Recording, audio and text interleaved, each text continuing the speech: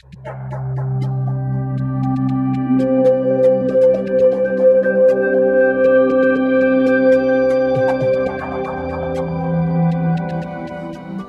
Holy Gospel according to St. Luke. While Jesus was going through a field of grain on a Sabbath, his disciples were plucking the heads of grain, rubbing them in their hands and eating them. Some Pharisees said, "Why are you doing what is unlawful on the Sabbath?" Jesus said to them in reply, "Have you not read what David did when he and those who dwelt with him were hungry?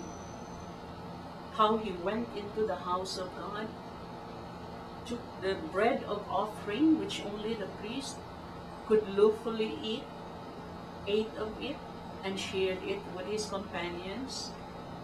Then he said to them, 'The Son of Man is Lord of the Sabbath.'" By the words of the Holy Scriptures, may our sins be forgiven.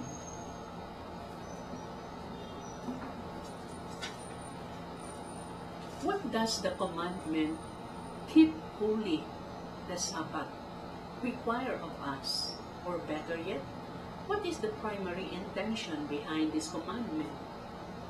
The religious leaders confronted Jesus on this issue, the Sabbath rest, which was meant to be a time to remember and celebrate God's goodness and the goodness of His work, both in creation and redemption. It was a day set apart for the praise of God, His work of creation, and His saving actions on our behalf. It was intended to bring everyday work to a halt and provide needed rest and refreshment. Jesus' disciples are scolded by the scribes and Pharisees, not for plucking and eating corn from the fields, but for doing so on the Sabbath. In defending his disciples, Jesus argues from the Scriptures that human need has precedence over ritual custom. In their hunger, David and his men ate of the holy bread offered in the temple. On every Sabbath morning, 12 loaves were laid before God on a golden table in the holy place. Each loaf represented one of the 12 tribes of Israel.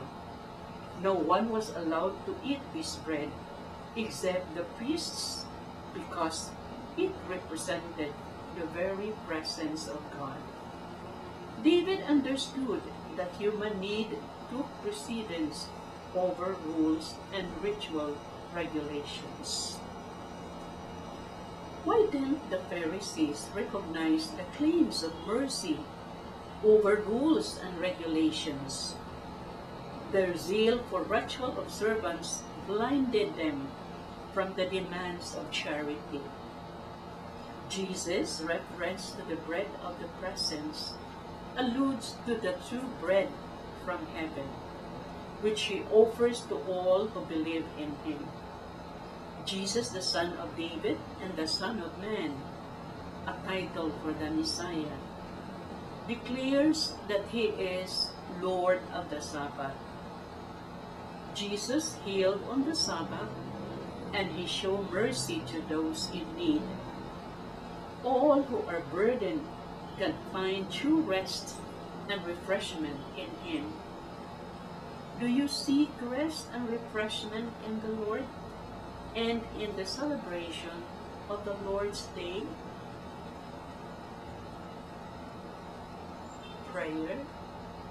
Lord Jesus, you refresh us with your presence, and you sustain us with your life-giving word. Show me how to lift the burden of others, especially those who lack the basic necessities of life, and to refresh them with humble care and service.